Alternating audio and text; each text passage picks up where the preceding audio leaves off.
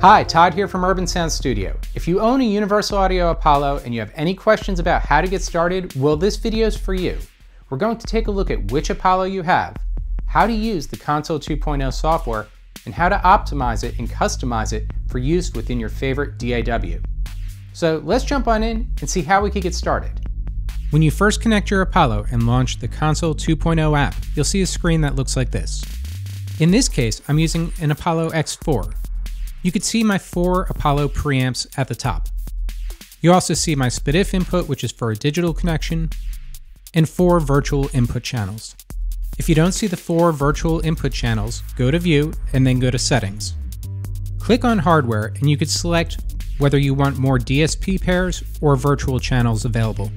If your screen doesn't look exactly the same, notice on the top left you can switch between Overview, Inputs, Inserts, and Sends. Overview will give you everything you need, and I use it most of the time. At the top, you have the ability to set the input gain of each preamp. You can switch between mic or line inputs, or connect a 1/4-inch cable for a high Z input.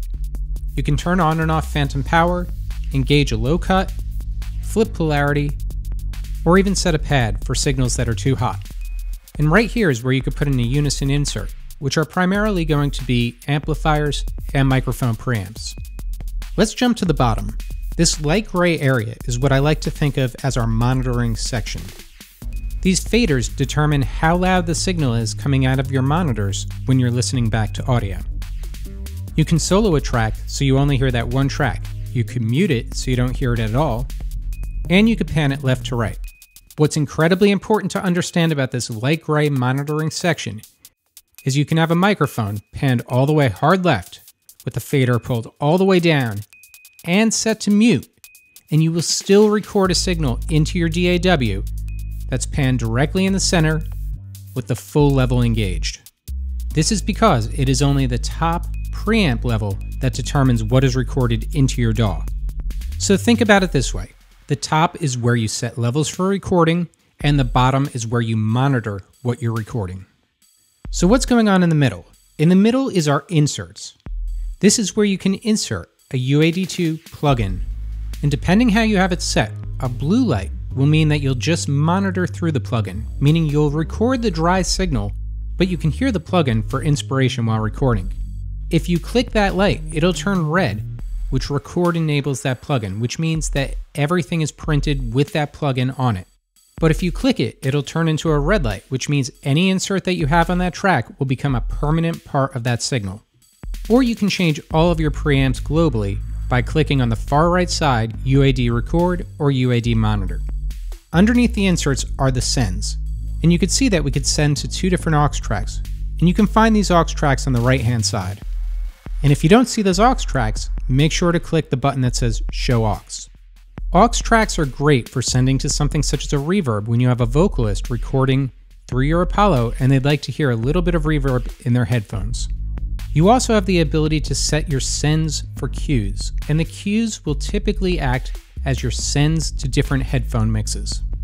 So as an example, you could say for channel 1, I'd like a little bit going to Q1 or headphone 1, I'd like a little less going to Q2 or headphone 2, and I'd like none of that input going to Q3. And if you look on the right hand side, you can see there's a lot of routing options over where it says Q outputs. Currently my Apollo has Q4 routed to going to headphone 1 and headphone 2 on my Apollo. If, for example, we wanted headphone 1 and headphone 2 to actually hear what is mixed within the mixer on the Console 2.0 software, we could do that too. You just go to the Q outputs and set the source to mix. Now headphone 1 and 2 will receive what's going on in the mix. And if you want to dive deeper, such as setting your physical outputs on the Apollo to go to an external headphone amp, you could do that. Go to Monitor to Output and select a physical output to route into an external headphone amp. Check out my video on how to set up a Hearback Octo with the Universal Audio Apollo for a little bit more about how to set up any headphone mixer with the Universal Audio Apollo. We're going to ignore our SPDIF input for now, but on the right hand side is where we have 4 virtual channel inputs. I'm going to link virtual channel 1 and 2 together so these 2 mono channels become one single stereo channel, and I'm going to relabel it X4 CPU, so it receives any of the audio coming from my CPU or my computer. Let's link virtual channels 3 and 4 and label that X4 DAW so it receives our DAW signal. Now, let's open our audio MIDI setup. We'll click Universal Audio Thunderbolt, and at the bottom right, click Configure Speakers.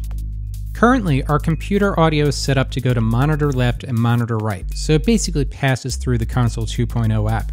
But instead, let's route that to go to Virtual 1 and Virtual 2 so we can control our computer output directly from the Console 2.0 software. One last step, make sure to go into your system preferences, select Output, and make sure to select the Universal Audio Apollo as your output. Now, by doing this, we can play back audio on our computer and have it routed through the console app. This is great for doing something such as having iTunes come through the console app to be able to play back reference tracks for artists while recording, and much more. We'll take a look in a second as to how to set up our DAW to be routed through the console app, but first let's go up into Menu, go to View, and go to Settings. Let's go to our I/O matrix, and since we changed the virtual inputs, let's rename those. X4 CPU left, X4 CPU right, X4 DAW left, X4 DAW right. The I/O matrix allows your DAW to see different labels than what the default labels are, so let's go ahead and save this. We'll call it X4 with virtual labels. Now in the bottom right, we also have to save our session, which saves independently from the I/O labels. This is going to save the setup on the mixer, which includes things such as plugins that are inserted on each channel. It also includes all of the labels on the console mixer. Now you can see I switched out my Apollo X4 for an X16, but if you look at the top ruler, it appears like the Apollo X4 is still connected. Go to Menu, go to Settings, and then go to Hardware. Click the Apollo X4 and then hit Remove. Now don't worry, when you connect the X4 later on, it'll automatically be added. But for now, since we only have the X16 connected, we want to remove the X4. So let's see what an X16 looks like. As you'd expect, there are 16 analog inputs. But what makes an X16 dramatically different from an X4 is you don't have those Apollo preamps. And you can see that preamp with the level knob is now missing from all of the channels. Once again, just like the X4, we could take our virtual channels, link them, and relabel them. And just like we did before, we'll go to Menu, go to our Settings, go to the I/O matrix, and relabel these.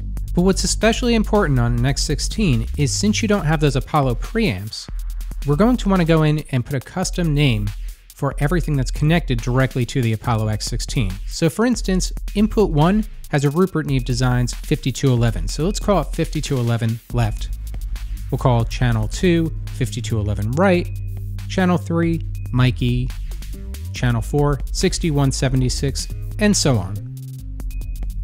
Don't forget to save that so that you can pull it up and not have to relabel it every single time. Changing the I/O matrix does not change the mixer in the Console 2.0 app, so we'll go through and label each one of these. Once you do, don't forget to save that session to be able to pull that up at another point. Remember we were talking about those aux sends? Well, you could see on my aux channel, I've now put in a pure plate reverb. And I could send to that pure plate reverb using aux1 on Input 1. Once again, this is great to be able to send a little bit of reverb to the headphones of people while recording. Just make sure to also send to the cue from the aux channel so that they can hear it through their headphone mix. Okay, now let's see how we could get set up in a DAW, and we'll start with using Logic Pro. So notice if we click an input, we could see all of our inputs for our Apollo. And if we click an output, we could see all of the outputs. But they're just generic inputs and outputs. So let's go to the top, click the Mix menu, and then go to I/O Labels. You can see that all of our labels are selected to just be generic channel labels, Input 1, Input 2, Output 1, Output 2. But select them all using Command A, and then click Provided by Driver. Now, all of the labels reflect what we set up in the Console 2.0 app using the I/O matrix, which is great because it means you'll actually be able to see the exact hardware you have connected to your Apollo. And if you wanted to create your own user label just for a session, you could click User, and then next to it, type in the name you'd like guitar input. Now when we select an input in our session, you can see they've all changed over from generic to reflecting what the Apollo has.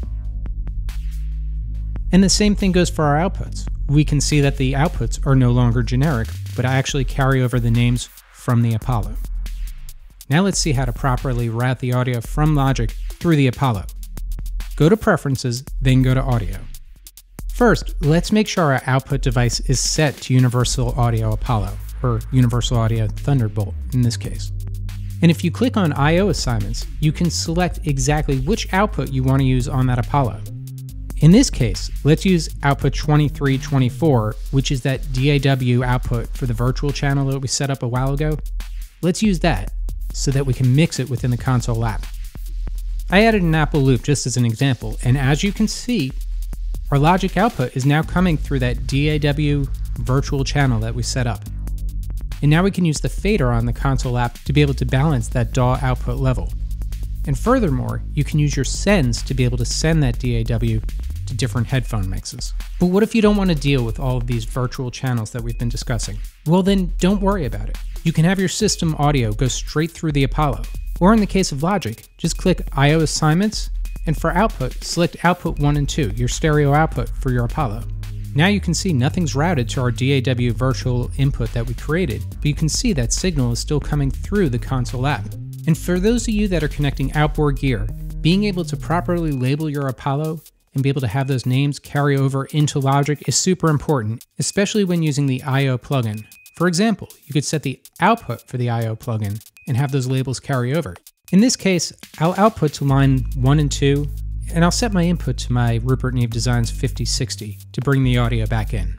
Do your latency detection, and make sure that your outboard gear is properly connected. Just remember, when using the I/O plugin, you have to now bounce everything in real time because it is running through outboard hardware. Let's see how to set this all up in Pro Tools. Just like in Logic, you need to set your playback engine to make sure that the Apollo is selected. Once you do, you also need to set the I/O, just like you do in Logic. In the case of Pro Tools, make sure to select and delete all of your inputs by hitting Command A and then hitting Delete. Then by hitting Default, it'll use the default names that we created using the I/O matrix on the Apollo. Do the same thing for your output and do the same thing for your bus.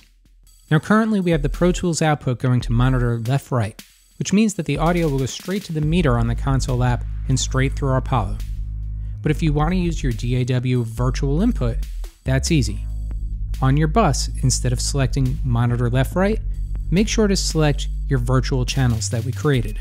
In this case, you could see him saying DAW left-right.